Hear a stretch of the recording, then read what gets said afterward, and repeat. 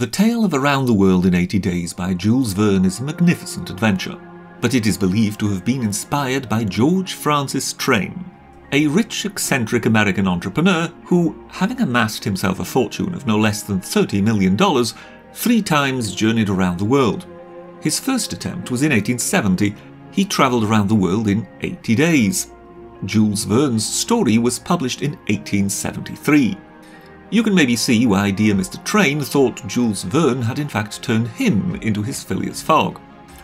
But next it was the turn of Nellie Bly, sometimes called the mother of investigative journalism. Having made a name for herself with various articles, in 1888 she proposed to the newspaper editor of the New York World the idea which would make her immortal. The following year, on the 14th of November 1889, with only 2 days' notice, she embarked on the adventure of a lifetime. Here was a lone woman in 1889 recreating the journey of Phileas Fogg, or George Francis Train if we're honest. Either way, it was nothing short of sensational.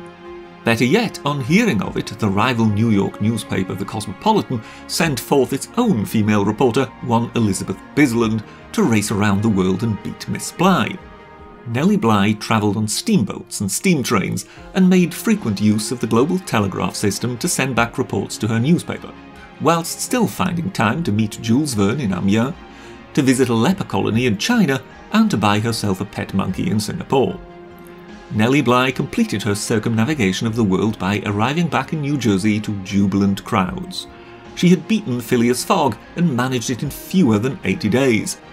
Incidentally, Elizabeth Bisland, her rival from The Cosmopolitan, arrived only 4.5 days later, which would have been a world record of its own had not Nellie Bly got there first, having gone around the world in 72 days. George Francis Train, however, was not going to be beaten by a bunch of women, and hence set out anew in 1890 to complete the journey in 67 days and 12 hours. In fact, a newspaper in Tacoma in the US state of Washington paid for the journey. The town was hoping for publicity. Better yet, in 1892, another town in the US state of Washington, then called Whatcom but today known as Bellingham, offered to pay him for another around-the-world trip in the hope of putting itself on the map. And so Mr. Train went on his third and final journey, which he completed in 60 days. Just as Jules Verne had predicted, the world was shrinking fast. That's all from the Cyberpass for now. Thank you very much, and goodbye.